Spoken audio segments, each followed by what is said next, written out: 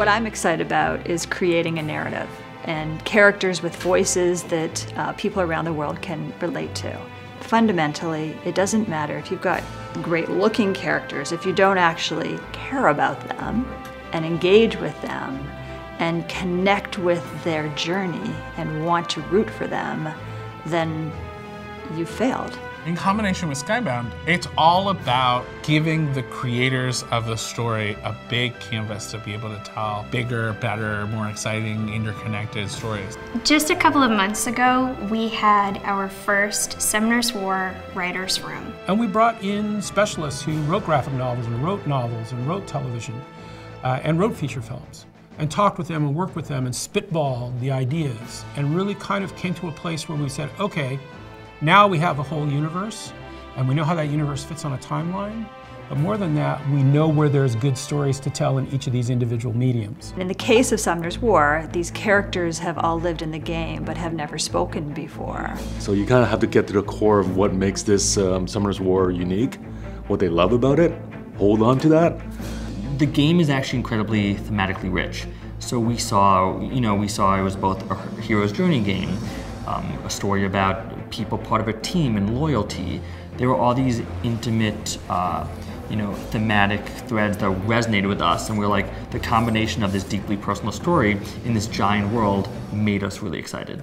When we adapted Angry Birds, we were very strategic. There was a huge universe of characters from which we identified a core group. We spent a lot of time dimensionalizing them, and that worked.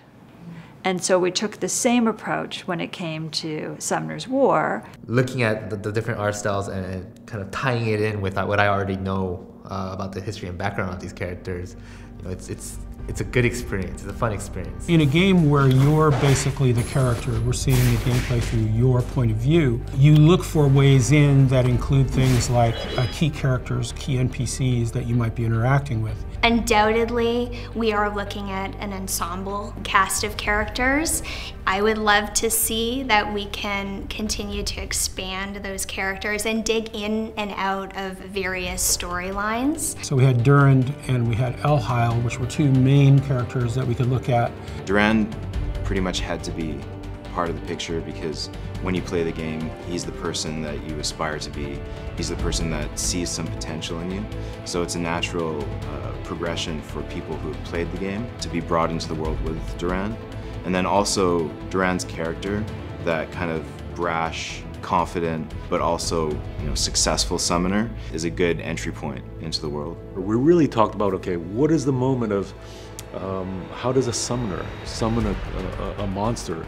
What's the relationship between them? And how do you kind of boil it down to a signature visual moment? We really kind of put a lot of thought into that. To me, all creativity is emotion.